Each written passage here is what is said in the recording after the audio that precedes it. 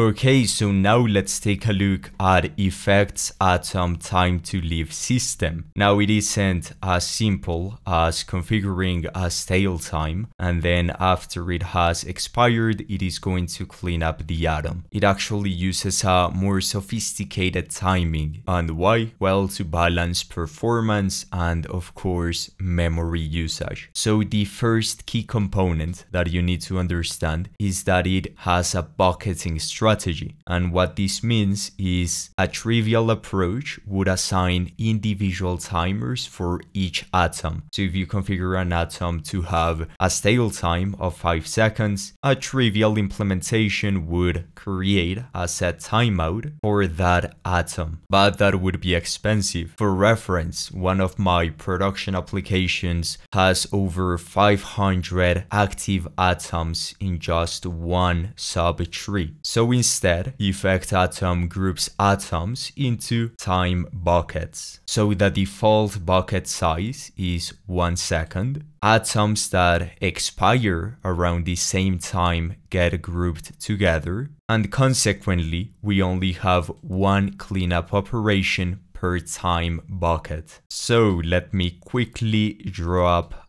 a diagram. So let's say we have 3 time buckets. So we have A, B, and we have C. And let's say you're using the default timeout resolution, which is of 1 second. So what this is going to do is first round up each atom's time to live up to the next whole bucket size. So in other words, it is going to quantize the time to live, which makes it the atom's guaranteed minimum life. Then it is going to calculate the expiration time. So it adds this rounded or quantized time to live to the current time. And this is what determines the moment the atom's guarantee runs out. And finally, it is going to assign a bucket. So it will place it in the next available time slot after its expiration. So whichever bucket that runs immediately after its expiration time.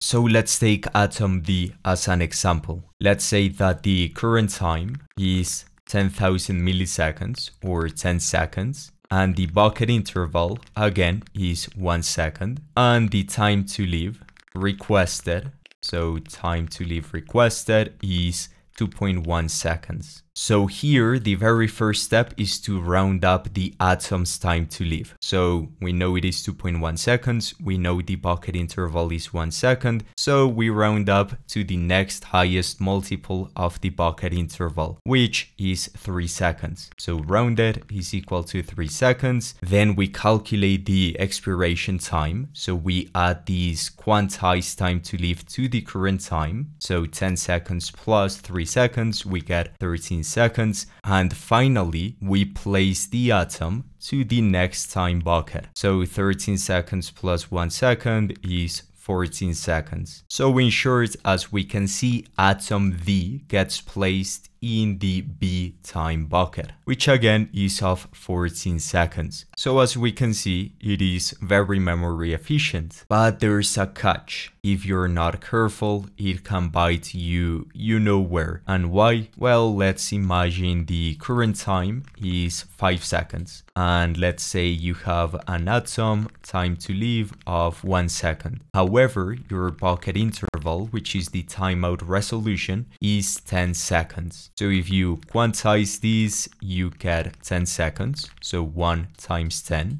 Then you calculate the expiration. Say we are 5 seconds in. So we say 5 seconds plus 10 seconds, you get back 15 seconds from the start. And then you assign the bucket, which in this case would be 20 seconds. So when will your atom expire? Well, subtract 5 from 20. So it is not going to dispose the atom unless 15 seconds have passed. So ultimately it depends on your needs. This is up to you. You can configure the timeout resolution to whatever you want, but I would say the default timeout resolution is a good starting point. Now, moving on from the bucketing strategy, there's another point to consider, and that is there are global versus per atom timeouts. where the global time to live will act as the default time to live for all atoms. Then you can override the time to live per atom, which we're going to see in a moment. And finally, you can mark atoms as keep alive, which will ignore all time to live settings, which means that they will never be destroyed. And now, at last, let's understand the life cycle flow. So the very first thing that needs to happen is for the atom to become idle, and that means there are no subscribers. Once that happens, the time to live countdown starts. It then groups the atom into the time bucket, and if it gets accessed before expiration, then the timer will reset. However, if the bucket expires, the atom will get removed. Now, there are some important rules you need to consider. First, dependencies will prevent cleanup, meaning if you have two atoms, one is a parent, the other one is the child, and the child is accessed, then logically the parent atom will not be idle. Second, keep alive atoms ignore all time to live settings. Pretty obvious, but you never know. And the third, removed atoms get completely recreated on next access. And this last one is very, very important. Why? Because it can lead to infinite loops. So to expand on this last point, I have this playground where we have this parent atom. So no dependencies, it is completely independent, where we log parent atom, we sleep for half a second, and then we log parent atom completed. And then we have this child atom. Same thing, we do the logs, we sleep for 1 second, and then we do a yield get dot result, and we pass in parent atom. Now this is going to establish a relationship in such way that child atom now becomes a dependent of parent atom. So if parent atom were to change, then logically child atom will be re-executed. But notice how it's all asynchronous work with the default idle time to live, which if I'm not mistaken is 0. Or well, actually I think it's undefined, but functionally equivalent to 0. Anyway, after this, here in our main program, we just do an atom.getResult. So we are mounting and executing child atom, and we log the final result. And here, notice how I'm providing registry.layer, which by default doesn't really come with anything pre-configured, aside from, I guess, the timeout resolution. But as we can see, if we inspect the logs, we are getting infinite logs. It seems to be executing forever and it's getting truncated. So let's rerun this. And as we can see, now we have child atom, then after sleep, then the parent atom, then it completes. So we get to this point. However, we never reach this point. Everything gets reset again. So child atom, after sleep, and so on and so forth. And why is that happening? Well, let's trace it back and let's create a sequence here. So child atom starts, we get the log for child atom. Then child atom sleeps, so we get the child atom after sleep. And third, we have the crucial part, which is get.result parent atom. And this creates a dependency where child atom waits for parent atom. Now, why is this important? Well, that's because for the fourth step,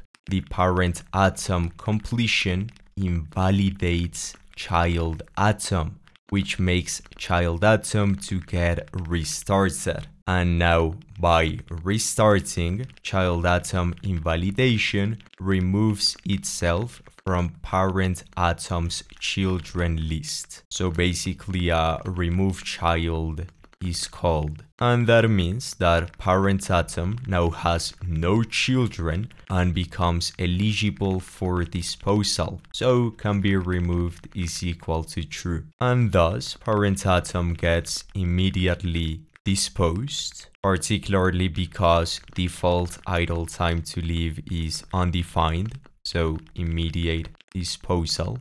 Then child atom restarts and calls get resolved again, but parent atom node was destroyed. So new parent atom nodes get created and we get a fresh execution again, and cycle repeats infinitely. So this is pretty much it. So what can you do against this? Well, we have already identified the root cause, and that's because with no idle time to live, then there's an immediate disposal. So we can come here and say atom.set idle time to live to 20 seconds. And by doing this, if we save and wait for this to execute again, we get child atom after sleep, then parent atom completed. This triggers a change again, so child atom gets re-executed, and so we get these two logs again, but finally we get parent child completed. Why? Because this is now cached. Another way to go around this is to say keep alive, which is what we just talked about. So it will be there forever, and that's it. Now, the cool thing about this is that you can leverage scopes. So the scope lifetime in this case will be tied to the lifetime of the atom, which means that you can, for example, add a finalizer here saying console, and this comes from effect, and it's not importing console.log and then parent atom finalizer. And if we save this, wait for this to execute again, we know that it is going to get destroyed, and hence we get parent atom finalizer. So this is really powerful, as for example, you may want to temporarily read something from IndexedDB, but once you're done with it, you want to delete the binary locally or whatever, then effect atom gives you this power for free, with all of the effect guarantees, of course. Anyway, this is it. I hope you learned something new. If you have any questions or feedback, do let me know. And if you want to see more content like this, make sure to subscribe. I'll see you in the next one. See ya.